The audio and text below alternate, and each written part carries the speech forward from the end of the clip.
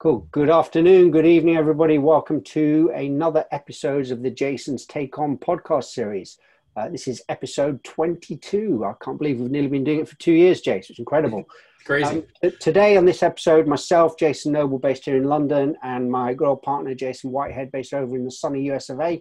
We're going to talk about, does customer success mean anything to your customers? I think it's a really key question to ask. A lot of the challenges you have when you come into the roles, you come into organizations, and what does it mean to your customers? Right? And if your customers don't understand it, there's lots of challenges that come as a result of that. So we're going to give you some thoughts about that, talk through why we're talking about it, give you a bit more insight into it, and come some with insights and some actions that you can take from that. A few quick introductions and reminders. So myself, Jason Noble, based over here in London, been in the customer success space now for a bit too long, been in the technology space for even longer. But a lot of what I do is I'm focusing on helping businesses become more customer-centric. Currently the VP of Customer Success for an organization called Vinley in the exciting world of connected cars, helping them build and drive their customer success with our customers. And then my partner, Jason Whitehead. Quick intro from you, Jason. Yep. Hi, everyone. My name is Jason Whitehead, based here in the Washington, D.C. area. I've been working in the customer success and software user adoption and change management area for, over 20 plus years. And it's been really fun to work with both customers and software suppliers to help bring the two together. So offer a variety of consulting, coaching, training, all kinds of great services, and have an exciting new service getting ready to launch in about a month and a half that we'll be talking about more very soon. So thanks very much. Back to you, Jason. Really cool. And really, we'll have a conversation about that upcoming new initiative from you guys, Jason. I think that's a really good thing to talk about. But as always, what we're trying to do is kind of give some insights and ideas around some key areas and topics in customer success that we've been discussing. Really a flowing conversation. Please do come back with any questions, any thoughts you've got on this. We do have a LinkedIn page, and do follow us on Twitter. What we always like to do as part of these podcasts as well is have what we call a bold question, a bold challenge question, sorry. And the bold challenge question for today is, what bold action can you take to make sure that your customers know what you are there to do and why it's important for their success, the you being your customer success team. So have a think about that. We'll revisit it at the end, but we'd really like some ideas. So please do post on our LinkedIn group on Twitter. But what are you guys doing around helping your customers, let them know why you're there? So Jason, I'll let you, do you want to get started on kind of talking about the question? Yeah, thanks for that intro and kicking us off. So again, the topic today is, does customer success really mean anything to your customers? And what we like to do is to start off with a bit of context. So Jason, to get us going here, why are we even talking about this topic, and why is it so important? I think it's one of those really big topics, and you almost ask yourself, why are we asking this? Surely we know, our customers know, but in actual fact, the customers often don't. And there's many organizations I've worked with where when you talk to your customers, they actually don't understand it. They think you're sales, they think you're support, they're not quite sure what you're there to do. So I think it's really important to make sure that you are getting the message across to your customers as to what you're there to do, and getting to understand the whole reason that we have customer success, the reason why these teams, these departments are created. And it's ultimately because our customers are generally not good at getting the value on their own using our products in their organizations, and we want to help them get that value and get it quicker. And many customers are often not focused on what they need to do in their organization to achieve success. And that might sound a bit daft, but it's true. Right? And what we want to do is, how do we make sure that the different customers, the stakeholders that we're talking to, get them to care about their long-term success and really articulate what that means for them? And how do we then get them to take the actions necessary to achieve it? And I think quite often people don't know this. And unless someone's asking it them, it really doesn't come into their day-to-day way of thinking. A lot of people get really caught up in the weeds and think very tactically and operationally. I think you've also got to have a look at the kind of big picture issue here. We need to make sure that we're taking actions to ensure that everybody in the customer's organization are both aware of and motivated by, and to take the correct actions to drive success for everybody and for their own organization. What makes these individuals we're speaking to successful in their own right? How does that success contribute to their organization? And what does success look like for their organization? Do they all know about it? One of the other challenges we often have, and we've spoken about this before quite a few times actually, is about multiple stakeholders. You know, success means different things to different stakeholders. If I'm a buyer of software, how does this purchase contribute to my organization's success compared to from a user? Am I aware of how using this software, using these services contribute to my success and then contribute to the organization's success? And there's two very different dimensions to it there. And I don't think that all stakeholders are always aware of what the different stakeholders' own success looks like. So that you might have people that are actually working against each other, almost in silos in an organization. It's important to get them to understand that. I think you've also got to have ultimately different success criteria at different levels for your different stakeholders. And that's something that's really important to work with your customers to get them to understand that and be able to document what they look like. You've also got a lot of people in an organization that are very happy to just ultimately plod along with the way things are. They've got very little interest in changing, little awareness of how what they do impacts the bigger organization, how it impacts the overall organization's success. They just want to do their jobs. And now there's nothing wrong with that. We need those people in the organizations, but where does that fit in to customer success? You know, how do we make sure that they're aware and as motivated as others as the need to change? If you're asking someone to go through a big change program, how do you make sure that everybody in that is part of that change program? Today, I was just speaking to Jason earlier on, but I had a conversation with one of my customers' contacts today, and they were talking about change management as a big challenge for them as part of their customer advisory boards. And it is something that we've spoke about before, but it's something that is really pertinent all the way through an organization.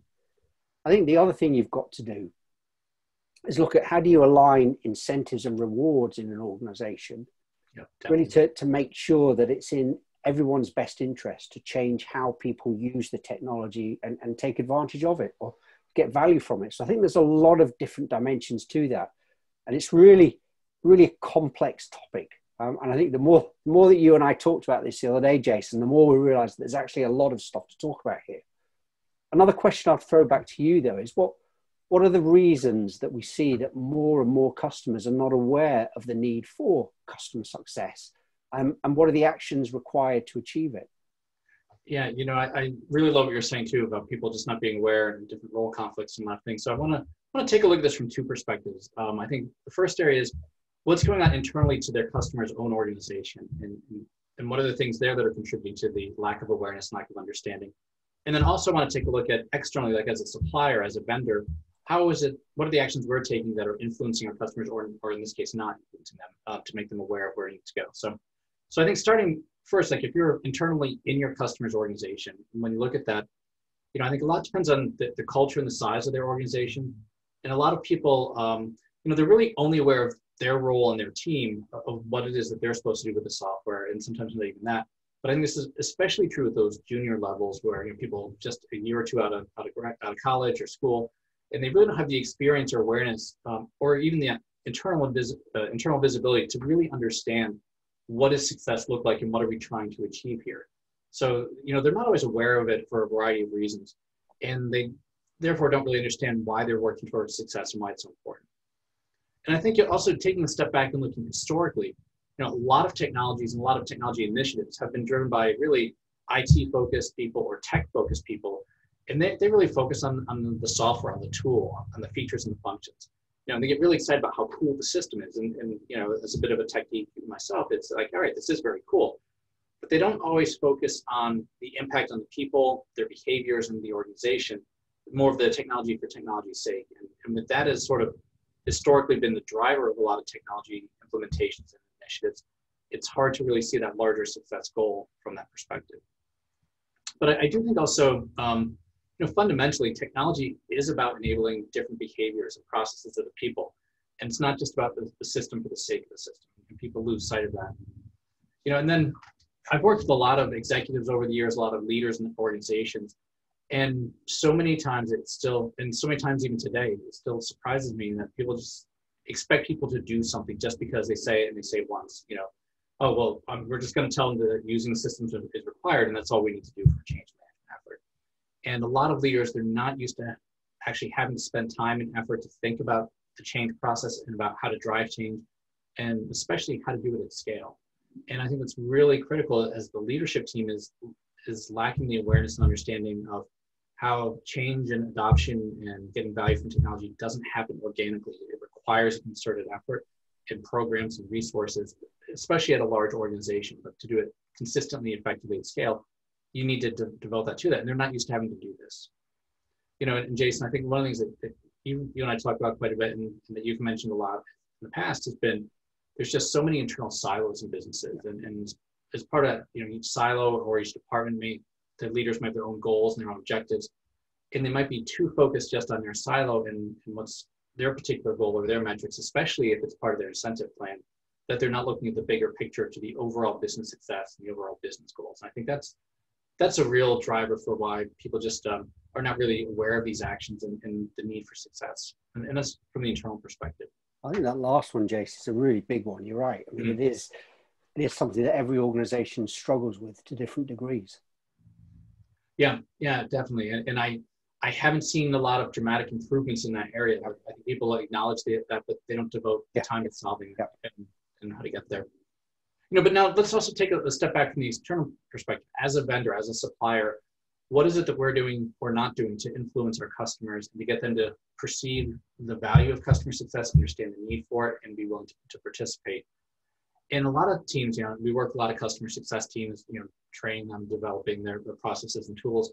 And we look at so many of them, and the first time they're engaging with customers around customer success, you know, the customers don't always know why it's important. They think it's just another line of support or an extension of sales. You're not quite sure who are these teams and why are you talking to me now? And when we take a step back, we look at it that not many sales teams really introduce the CS function or individuals or team properly. You know, it's often not part of their sales pitch. You know, as you get the sales handover, you know, and you're sort of just checked across here. But the customer people don't always know who you are, what you're there to do.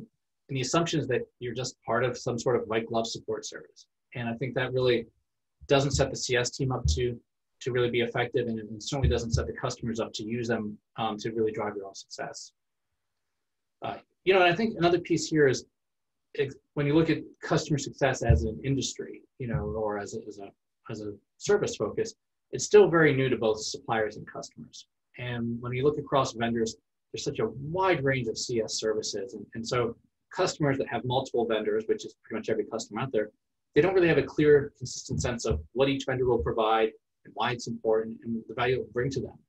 So I think since they have such different experiences and expectations around what customer success means, you as the supplier and as the vendor, you need to be very careful and you need to be very explicit in how you set these expectations and how you use these expectations to help drive the customer to take the actions that will ultimately lead to their and your success. So I think there's a lot of things that are like right out of the gate you're seeing. There's problems internally with customers, and many times suppliers are not really addressing those effectively from the beginning, not setting those right expectations. So those are just some of my thoughts. Don't know if you have any others, or if not, if you want to go ahead and move on to the next question here. I think, you know, that I like the way you've split it out into kind of the internal and external reasons, and I think it's really important to differentiate the two, because there are two very different sets of reasons then that you can put actions against each to then address and kind of work with your customers on those. And I like that differentiation there.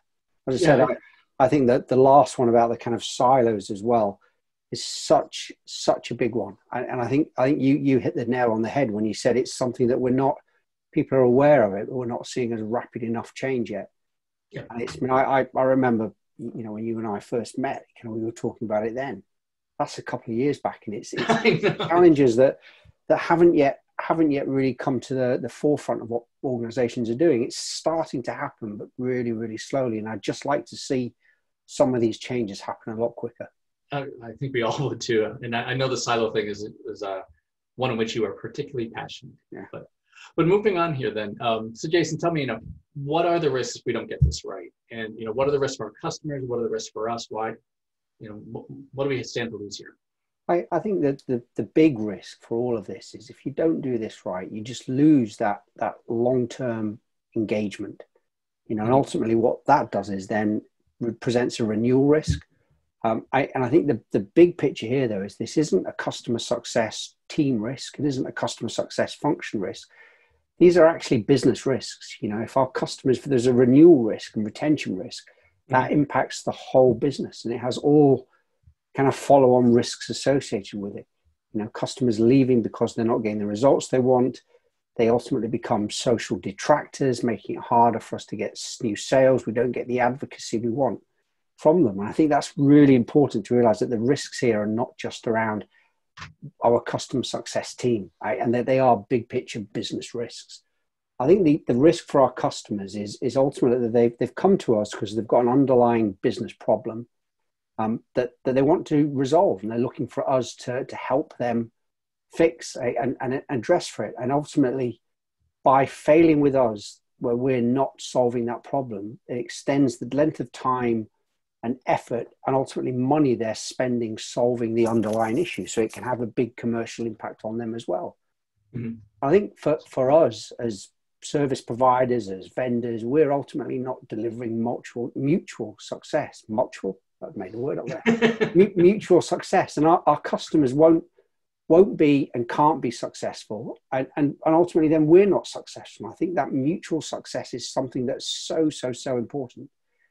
And ultimately, there's a bigger market risk then that if we can't solve these problems, but our competitors can, that introduces huge different elements of risk there. You know, if our customers can do this, or if our competitors, can do this, they can deliver success.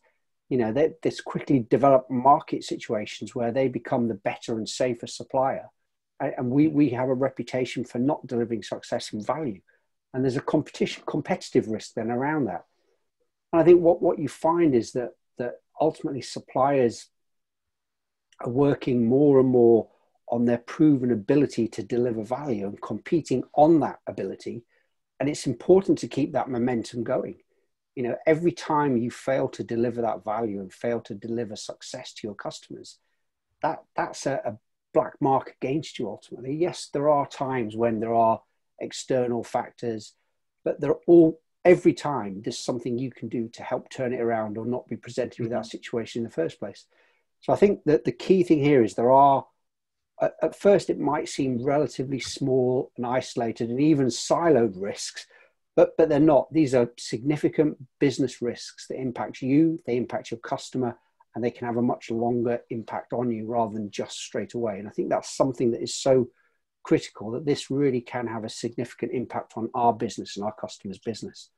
Yeah, I really love what you were saying there about the competitive risk, and I think that's more and more we're going to see suppliers or customers buying on who has the best track record of delivering outcomes to customers, even if they have less features and functions in the product that ultimately that customer perceives and get more value. You know, I'm reminded of the old saying, you know, no one ever got fired for buying IBM. I think in the future, it's going to be, you know, no one's ever going to get fired for buying the company with a proven track record of delivering value, even if it's a less robust system.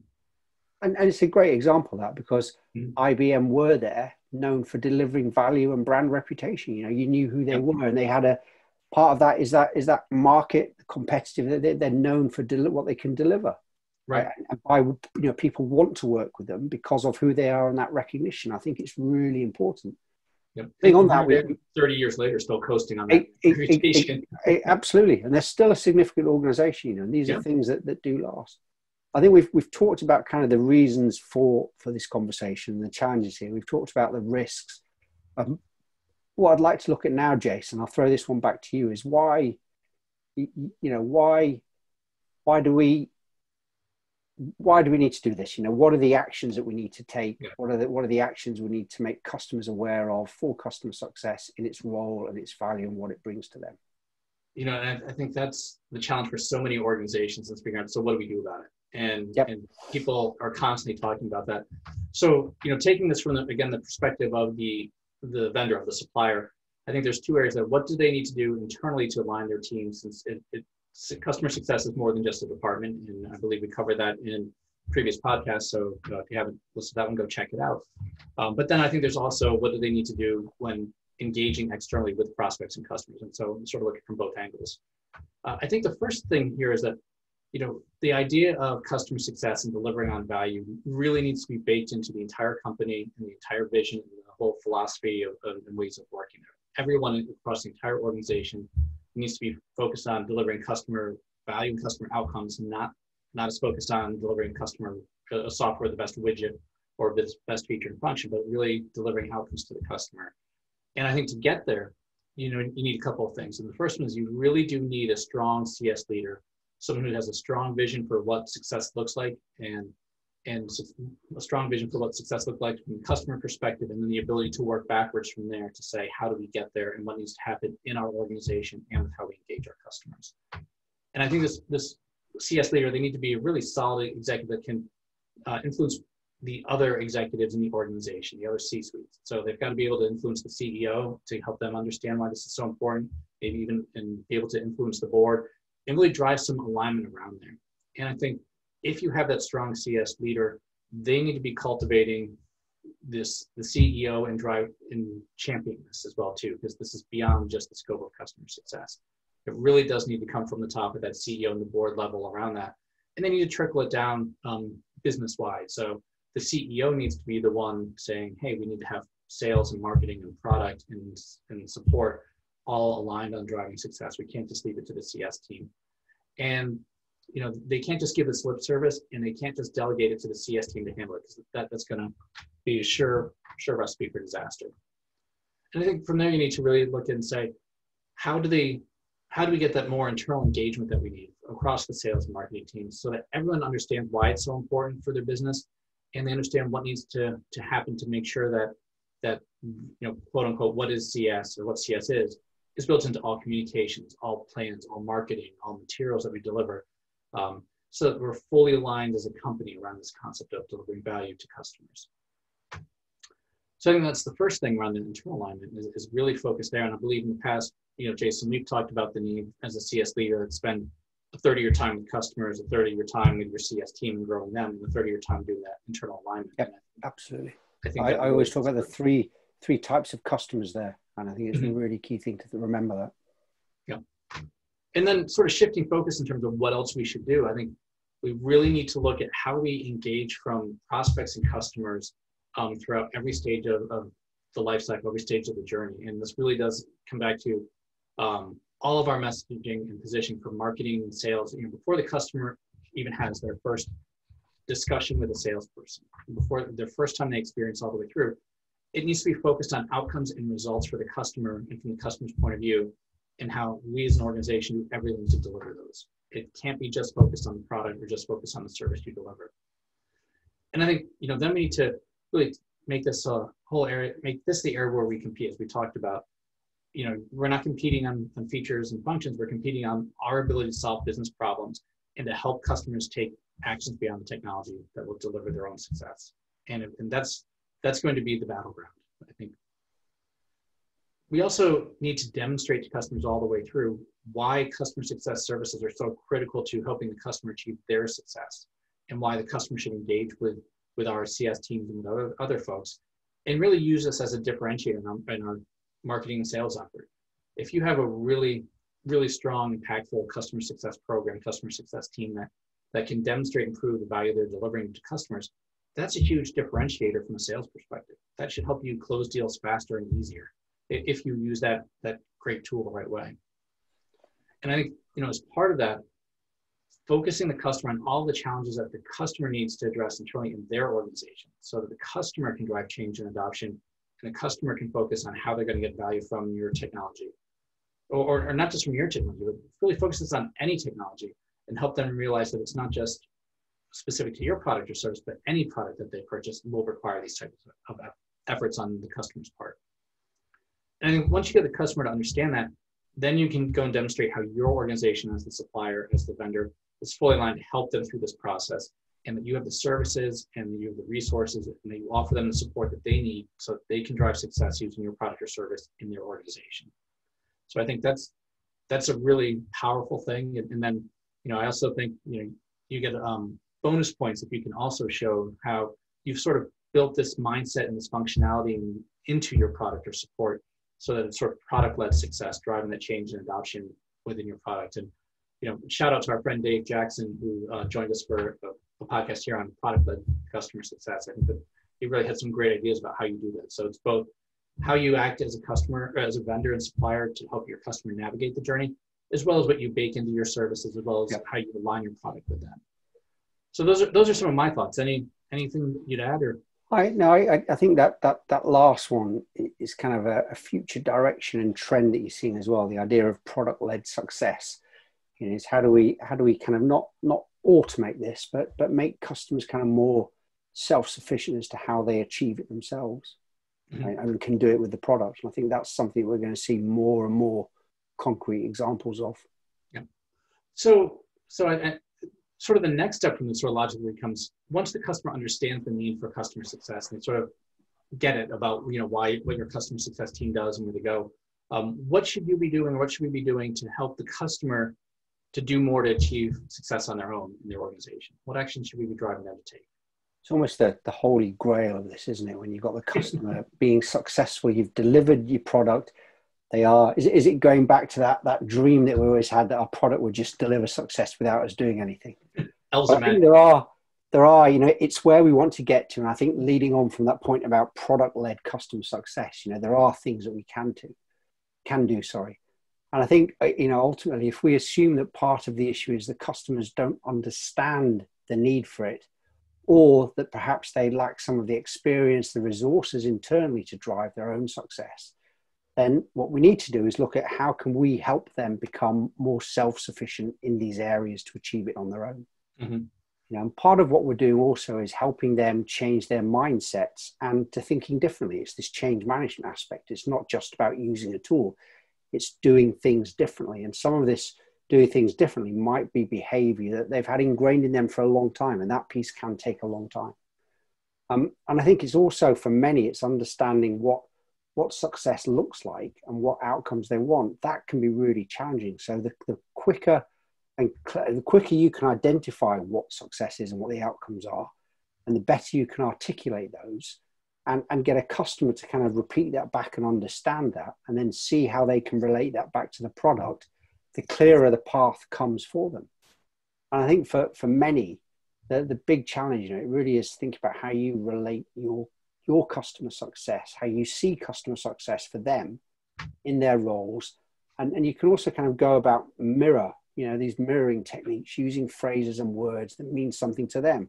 So rather than come in and start talking to them about terms that have come from you as a vendor, you as a supplier, or even words and phrases that you might know from the industry, listen to what your customer's saying. What's the kind of commentary they use? What's their vocabulary? What are the key words for them? And how do you change what your outcomes are, what the outcomes they want are, and what success goals and criteria are? How do you put it in their own terms, their own language? I think that then allows them to relate to it a lot better. And it can take a long time, but you've got to really help coach your customers through that.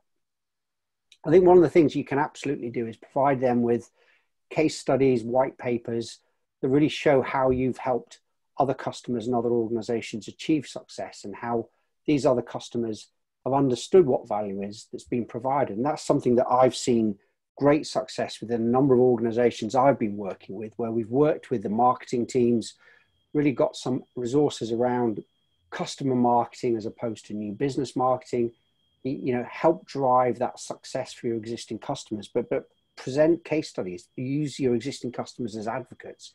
And it can be really powerful there to help drive new business. I think the other you talked about kind of an old phrase there, but there is the old one about teach once you've taught a man how to fish. Focus your customer success efforts on building your customers' capacity to drive user adoption and success on their own. So teach your customer to fish, and they'll then go and fish for themselves. Give them the knowledge, the tools they need to be more self-sufficient. Some of this may require training, it may require kind of professional services, but once you do this, there are two really key things that happen. Firstly, it reduces the need and demand for extensive customer success effort and resources from you. This lowers your cost of service and then your cost to retain the business. And it allows you also to focus your customer success effort and program then on more value-driven activities like building capacity, growing the customer base, looking at cross-sell opportunities, how do you expand within the customer, and looking at new functions, new services, new ways of delivering value, instead of focusing on those low value-added efforts. And ultimately then allows you to be more scalable. So that's the first point. The second one is it really empowers the customers to drive, achieve, and sustain much, much higher levels of success in their own organizations than they on their own, or even you would have considered in that first engagement that would have been achievable or possible. And I really think, you know, that the more success they achieve, the greater that success can become. And the more success they achieve, the less effort and work that you put into it. So it's almost a very positive kind of cycle here. The more you put in initially and the work you put in to get them to achieve success really has a self-fulfilling kind of prophecy about it. And they ultimately become a lot more successful. So I think there's some really key things to talk about there. What I kind of build onto that, Jason, and I'll throw this one back to you, is how do you then focus these conversations? You know, I talked about changing the conversations and mirroring some of the words, but how do you focus your customers' conversations and actions on achieving this mutual success? What are some of the things that we can do? You know, that's one that comes up all the time when we're training classes, training individuals and how to do this. And it amazes me how uncomfortable people are having just direct conversations and doing it in a way that builds trust between the supplier and the customer, when it's the simplest thing to do once you just get used to it. So I think, you know, sort of similar to what you said in the last questions, using the customer's language to help relate it to their normal conversation and their ways of working. So you make sure you're speaking their language, first of all, is very, very important. And I think being honest and transparent with the customers, you know, avoid over-servicing and let them know what you can do and what you can't do. But I think it's really important is that you need to make sure your customers are really focused on mutual success and understand this right from the very, very beginning. And they understand what success means for them and what it means for you. So I think that's a challenge for a lot of folks. And especially for more junior team members in the CSM, they're probably less comfortable having these conversations. They don't necessarily know how to do that. So, you know, some of the things that I recommend is that, you know, be very clear and direct right from the start and just have a direct conversation. That's all this is with folks here. And for some reason, people struggle with this. And they're afraid to talk about their needs as well as the customer's needs. They're afraid to talk about how you both achieve success and how you both need to work together through this process. And when people are afraid to discuss this, or they hem and haw and they're just not clear about it, they actually create their own elephant in the room situation, and it's artificial and it doesn't need to be there. It's frustrating to watch it happen because it makes it harder for you and it makes it harder for your customers. So let's just, you know, dispel a couple of myths right here. You know, first of all, it will come as absolutely no surprise to your customers that you want them to renew. It will come as absolutely no surprise to your customer that you're going to want them to buy more. And it's going to come as absolutely no surprise to your customer that you want to have them stay with you for 20 years or more, that once you have them, you're going to want them to stick around. So just talk about it right up front and just have that conversation, because they already know it and you already know it. And when you're afraid to talk about it, you sort of break down trust before it's even built. So I think when you do this, when you talk about it, you set a clear expectation, and ultimately you build a trust because you're explicit about your goals and motivations, and you talk about theirs. And they're not spending time looking for a hidden agenda. It's all on the table, and you can just discuss it like adults. You know, so one of the easiest ways to do this very early in your customer relationship, whether it's in sales or onboarding or even multiple times, depending on the different groups, is just say to them, say, look, it's going to come as no surprise that we want to have you as a customer for 20 years or more. And we know that the only way that this is going to happen is if you get so much value from using our products and services that you're going to want to renew and you're going to want to expand your account with us. And we're here to help you get that value, so you do both and that you benefit year over year. And then you continue on the conversation to say, look, of course, to make this happen, we're going to need to work closely with you, and we're going to need to do some things, and you're going to need to do some things too. So let's just approach this relationship as a close partnership, and let's just discuss right up front and on an ongoing basis, you know, what is it we both need to do to achieve our mutual success goals? You know, and it's pretty easy to do. And just having that conversation paves the way for an honest discussion about where you're going to go and how you're both going to get there. And I think there is one caveat that I want to call out to folks, though, is as you're having these discussions, and this is very, very important, you know, you are a partner with your customer. You got your success and their success is inextricably linked because it's all connected here. But remember that your customer needs to achieve success and clear measurable value, and their success has to come before your success. Their success has to happen before they will renew, and they have to perceive value before they're going to renew. They need to achieve clear value before they're going to expand. They need to perceive this value as well too. So while you approach this as a partnership and a partnership of equals, I think you need to understand that you need to focus on helping the customer achieve their goals in order for them to help you achieve your goals. I think that's pretty critical. So those are some of my thoughts on that. What would you add to that? I think that the point that you've covered there that really resonates with me is how you've got to be very clear and direct from the start. And I think I've seen this so many times where your customer success team is introduced, but they find it very difficult to articulate what they're there to do. Mm-hmm. And also they and what success means to them. And I love the way that you've said, it's obvious to our customers that we want them to renew with us. If it's not obvious, you've got a real problem there. You've got a bigger issue. And it's obvious. So you talk as well. You've mentioned the word partnership a few times, and it's something that I use that more and more in my vocabulary. And I think it is that the word partner, it implies you're in it together. And it's not supplier and customer, vendor and customer or client. It's partners. You're partners in this together. And I think that again can often require a mind shift change for us as the technology providers to realize that we are partners. This is a two-way thing. And I think that's something there's a lot of what we've talked about is getting our customers to understand that this is about mutual success.